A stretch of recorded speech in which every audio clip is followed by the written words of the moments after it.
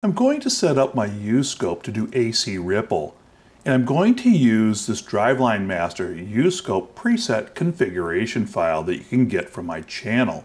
And I'm going to use the top one, which is my AC ripple settings.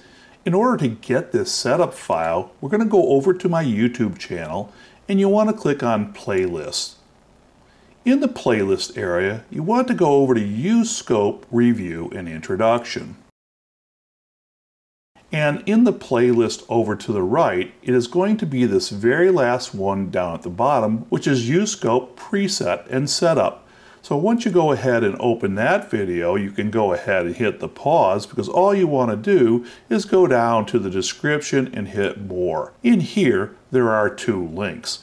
One of them is this file in a PDF, and the other one is a zip file in case you want all my preset files and you just want to install them into your uScope and you don't want to set them up yourself. After turning your uScope on, you want the 1-to-1 probe. Then you're going to come down to the voltage and you're going to set that to 50 millivolts. So we're going to go ahead and navigate over till we highlight that, and then we make that 50 millivolts. Then we're going to set our time over to 50 milliseconds. And then our position, we want to take our position up to the center of the screen. So let's go ahead and move our 0 position right there to the center of the screen. We're going to have an auto trigger. And then we're going to have 28 millivolts on our trigger value here. So let's move this down to 28 millivolts. We're going to be on the rise.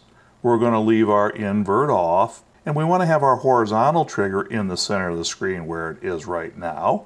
Come on over to Menu, and let's go down and let's turn on our meters. So we turn the meters on, and then we want to make sure that we're going to have this minimum maximum. So we go ahead and select that.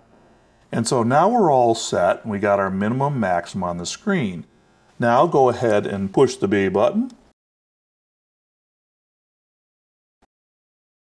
And then we see that it saves it as 058, and that's the preset that will be used to rename this as an AC ripple file. Now if I turn this off and turn this back on, I already have this one saved. And so we're going to get to that by simply going to the menu, going down to my presets, going down to user presets, and you'll notice the first one that did come up was my AC ripple. So go ahead and press and hold the OK button till it turns completely green. And you'll see that we're at 50 millivolts, 50 milliseconds. We're at 28 millivolts on my trigger. And we have loaded our reference file already.